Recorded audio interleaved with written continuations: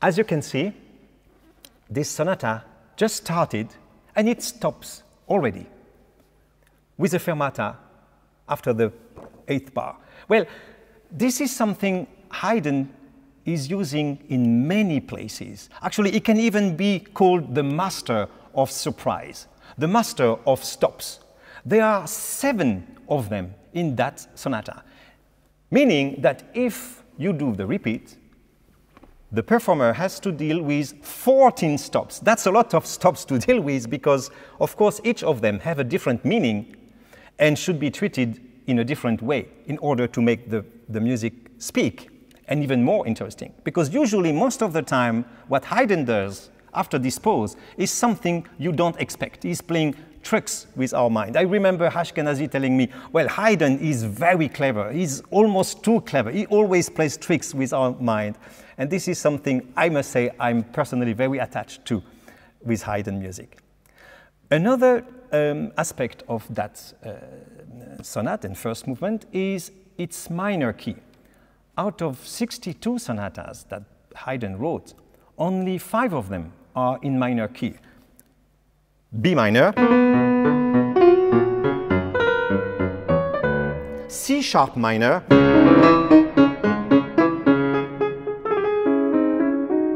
the big C minor,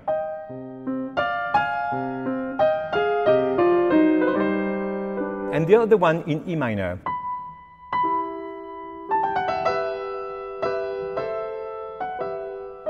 And that's it. With this one, only 5. And definitely this one is the only one which has a presto as first movement. Which presto is usually used as finale to make the thing brilliant. Beethoven wrote 32 sonatas and only 2 sonatas starts with a presto. So it's a very unusual feature. Presto is a notch faster than allegro. So this sonata should sound fast and, of course, with a kind of nervosity and anxiety that unfazed both the minor key and the fact that it's full of stops and full of questions.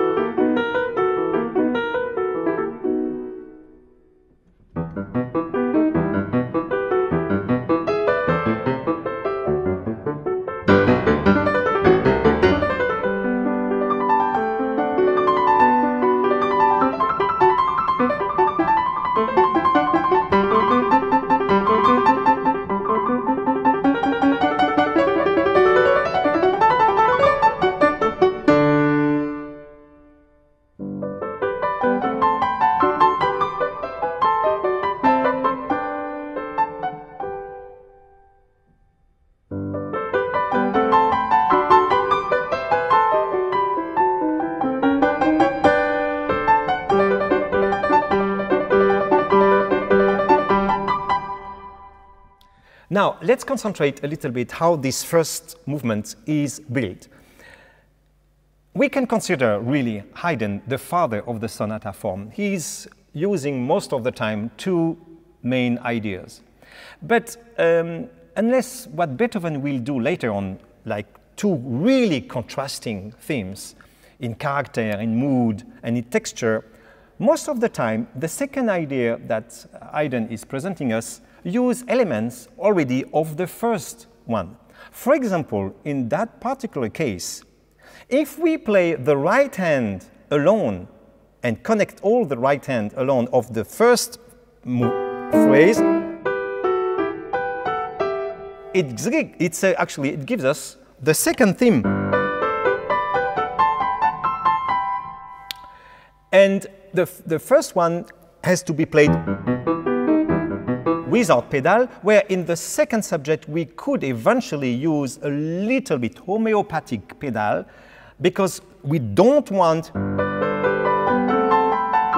that will be too blurred for me, and I think we will miss the 2-3-1, 2-3-1, 2-3-1 phrasing. So the pedal could be used only on the second crotchet if necessary. Another thing they share in common is the fact that both themes, or both ideas, start a phrase, stop in the silent, and restart the phrase again. Therefore, as I said at the beginning, it's important to see how we deal with that pause. The first time, we have the last motif repeated 3 times. There is different ways of dealing with that. A ritenuto will not be totally out of place here, I think. But what I think is important, that if you choose to have a little ritenuto here, I'm just wondering if it's necessary to have a ritenuto at the end of the second subject. If they have things in common, we have to make sure that they don't have the same character. Therefore, applying the same ritenuto, I think, is probably less efficient than having one ritenuto and one straight. It's also possible to have the first idea going straight to the fermata,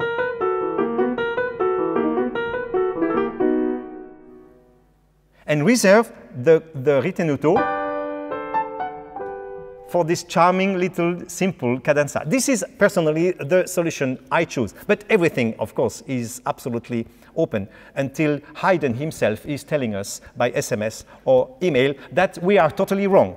Now, this said, something which is different from both themes is the way they treat both hands. It is very important that for the first theme, this figure is played without pedal. We have one hand playing staccato and the other hand playing legato. While for the second subject, both hands are more melt together.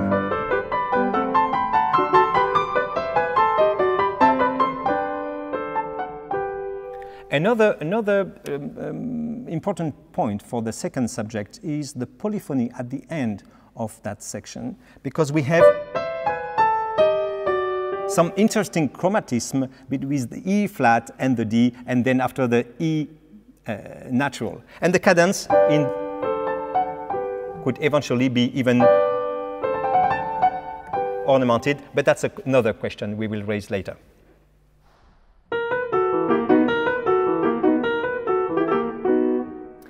Whatever solution you choose before the first fermata, what I think is very important is we don't want the listener to think that you made a mistake and you have to start the piece again.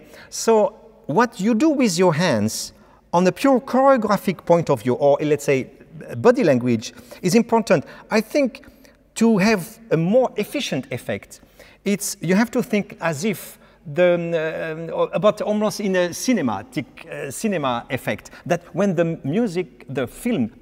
when the film stops and you have a freeze, the time freezes on one particular picture.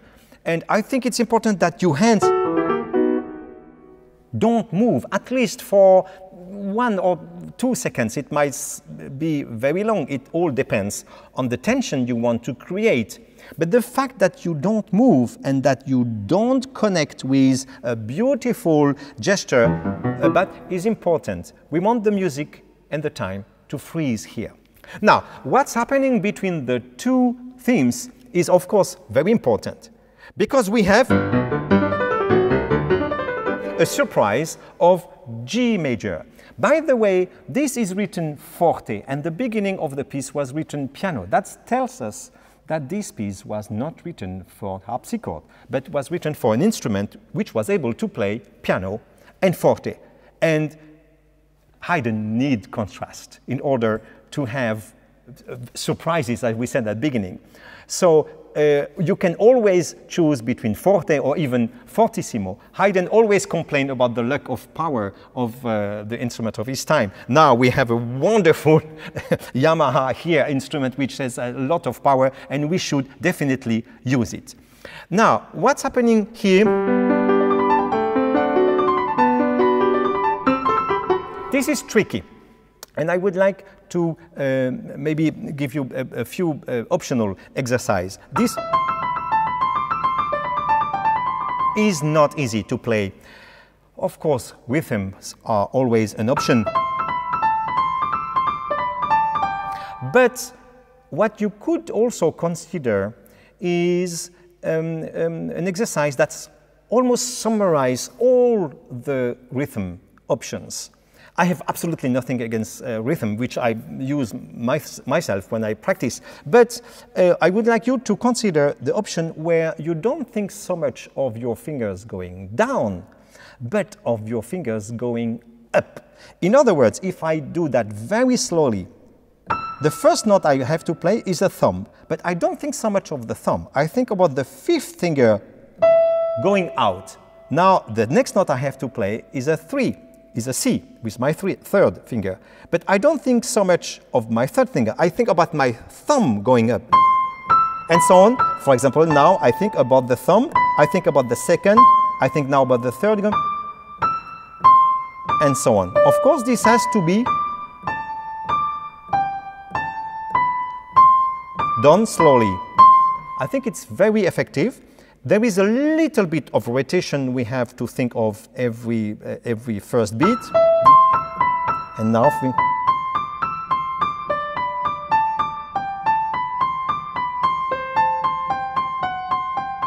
and so on.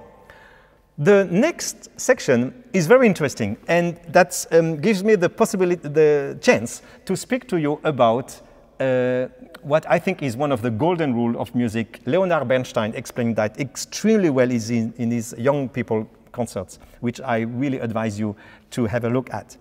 He calls that the 1, 2, and 3 rules of music. You can apply what I'm going to tell you now for many different examples in music. It consists of, it's applying of when you have twice the same little motif repeated. The third time, the motif is repeated again, but goes in another direction. Meaning, that's the first one. The second one is exactly the same, but the third one goes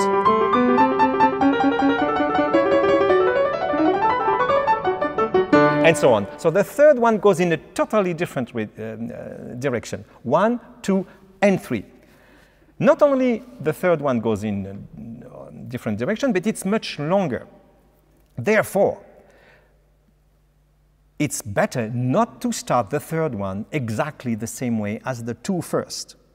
You have many different options to do that. You can play that with dynamic. Play the 2 first forte and the third one piano. Or the opposite. Or you can do minus plus minus.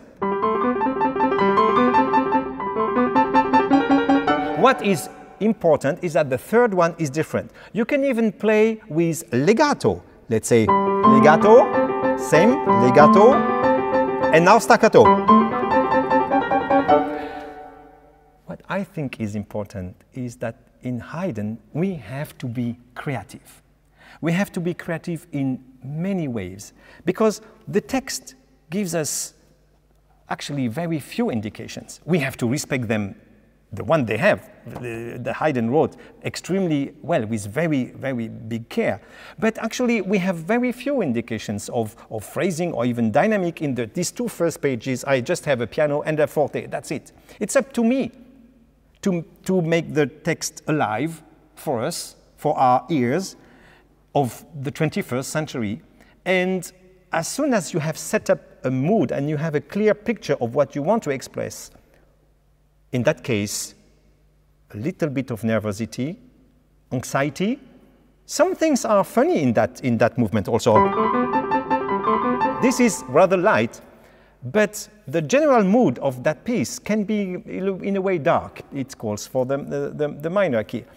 But what I want to say that as soon as you have set this and you have a clear picture of that, every tools possible you will be able to use, like ornamentation, make a crescendo here. You have to reorganize, to reconstruct the piece in order to make it alive and sparkling.